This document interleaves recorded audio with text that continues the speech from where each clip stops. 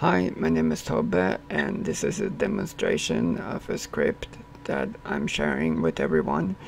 I want to thank Bobo from ThinkBox Software for helping me out with some questions regarding when writing this script.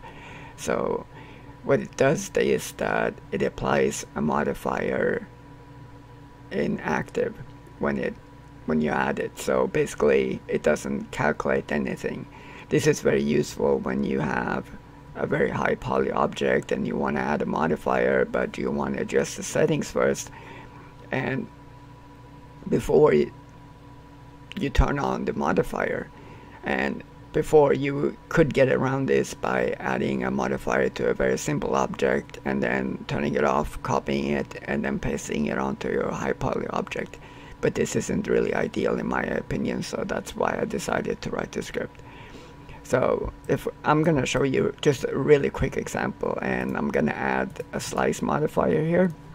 So go down and add it, and you can see that it takes a few seconds to add it, and the slice plane is not where I want it to be. So I want to be able to adjust the slice plane before I even have the settings applied. And the way to do that is to use this script.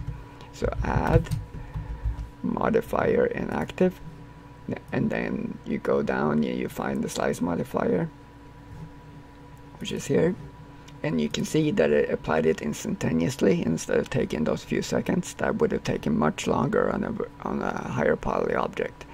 So now I can go into my slice pane and I can scale it up because it applied it a little bit small, and rotate it, and let's say I wanted it straight down the middle, so one more here, and now I can apply it if I want to, and it will take those few seconds that it did before, and therefore I saved time because I was able to adjust the settings beforehand.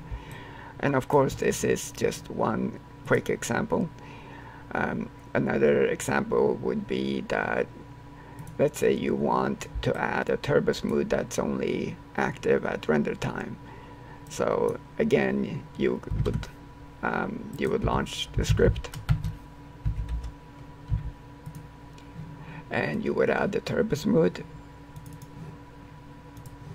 and then you would just open viewport and then iteration set it to whatever you want. So again, that's another useful scenario, but there are tons of useful scenarios when it comes to high poly objects if you use your imagination a little bit, and I'm sure you've encountered some scenarios where you wish you had this, and or I hope so at least. And if you like the script, give me a thumbs up or send me an email or whatever, or just use it, and hope you appreciate it.